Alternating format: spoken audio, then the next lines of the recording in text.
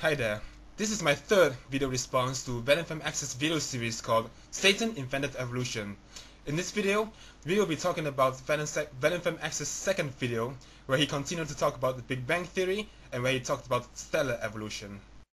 Anyways, let us begin.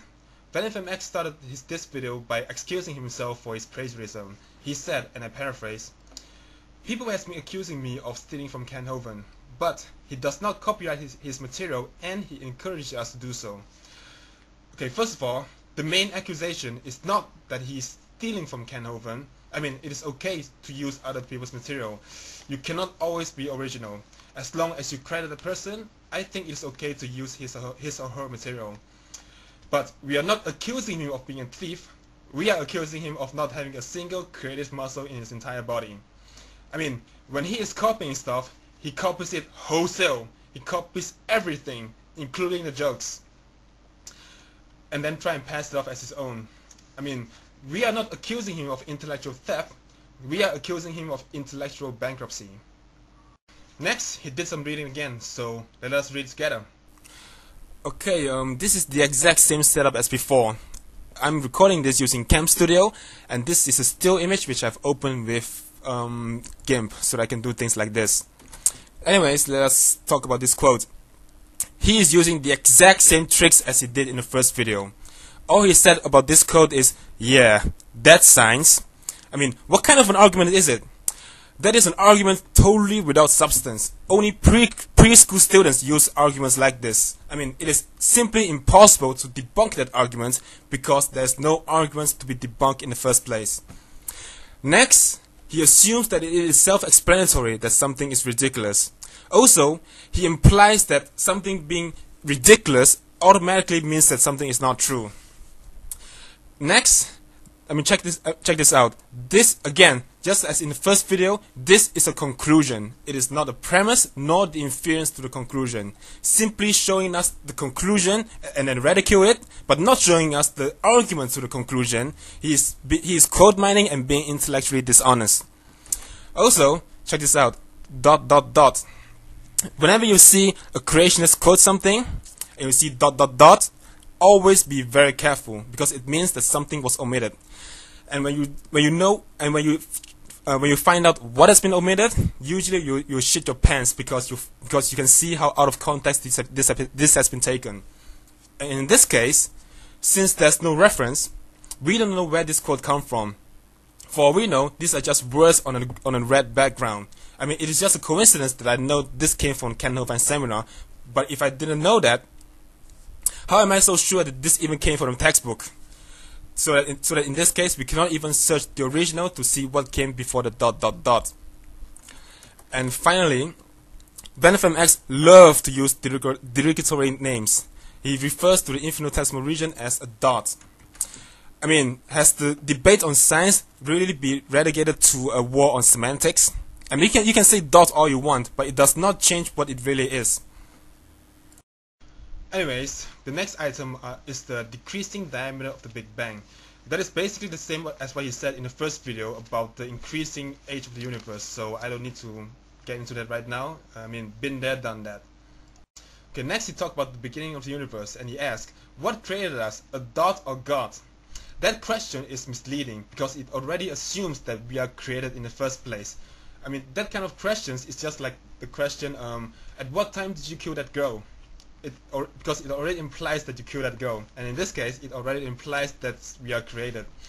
And like I said in my previous video, everything we see around us is matter and energy. Just like us, we are just matter and energy, only in a very complex configuration. The correct question is, are naturalistic processes enough to explain this complex configuration? And when you understand natural selection, you'll be inclined to say yes. Next, he talked about the conservation of angular momentum, and I don't need to go into that because ExtantDodo has already did a great job at debunking this. All I have to say is that I actually cannot believe that he used these arguments because it really shows how little he knows about the Big Bang Theory. Anyways, that was all he talked about when he talked about the Big Bang, and as you can see, every single one of them is either a misrepresentation or an outright lie. And when you use strawman like this, of course the Big Bang is one big baloney, as he put it himself. Anyways, I want to talk a little bit about the real evidence that scientists use in support of the Big Bang. First of them is the expanding universe. I mean, it is undeniable that our universe is expanding right now. Even VenomFangX himself believes in an expanding universe. So I wonder how he reconciles those two ideas. Because if the universe is expanding right now, then it must have been much smaller in the end. And if you go back far enough, then there is your infinitesimal region right there. So is it really that ridiculous? The next famous evidence is the high background microwave radiation that we find all around us. And scientists believe that this microwave radiation came from the Big Bang. So I wonder how he accounts for this radiation if it did not came from the Big Bang. But isn't it funny that these two evidence is the most famous evidence in support of the Big Bang, and that he didn't even mention any one of them? Isn't it funny?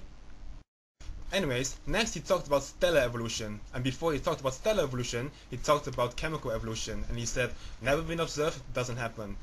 So I just have one question for VenomFangX. What does he think that's going on in the sun right now? What is that mechanism called, and what is actually going on? Enough said. Next he talked about the stellar evolution. He begins with something that I didn't expect.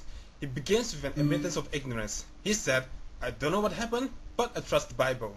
So he doesn't know what happened, but he's still willing to tell you what to think. That's just amazing. I mean, this guy has the biggest balls in the universe. He does not know what happened, but he's still willing to tell you what to think. I mean, that's just, yeah. Anyways, he talked about the argument of the fine-tuned universe. Basically, it's like this: this universe is so well fine-tuned for the support of life, and therefore there must have been a creator. I have to admit something myself. Despite what he thinks, an evolutionist is not someone that is trained in all the fields of science of the evolution that he has defined it. I mean, I have training in chemistry, and that's it. When it comes to astronomy, I'm just a total noob. So his arguments of the fine-tuned universe might be true, might not be true. I simply don't know. A few things did caught my eye though. He talked about black holes, so I assume he believes in the existence of black holes. Remember the argument he used to debunk the other evolutions. Never been seen, never been observed, therefore not science. Well, guess what? Nobody has ever seen a black hole before. The very definition of a black hole is that you cannot see it. So what makes him so sure that black hole exists? I mean, the evidence that we have in support of the black hole are just as indirect as the evidence we have in support of the Big Bang or macroevolution. So what makes those two evidence any difference? Also, do you remember what he said about the Big Bang? All the matter in the universe crunched into one? That's ridiculous. So do you even know what a black hole is? Also, he does not believe in stellar evolution. So if a black hole is not part of stellar evolution, then what is a black hole? Did God create black holes on the same day that he created stars? Then you have to wonder, why did God create black holes? We don't need black holes. So why did he create it? Why did God put an artificial obstacle for himself? It simply doesn't make sense. But I suppose someone that plagiarizes his stuff from other websites don't take the time to think about things like this. Anyways, that was my third video. I hope you enjoyed it. Stay tuned, and thanks for watching my video.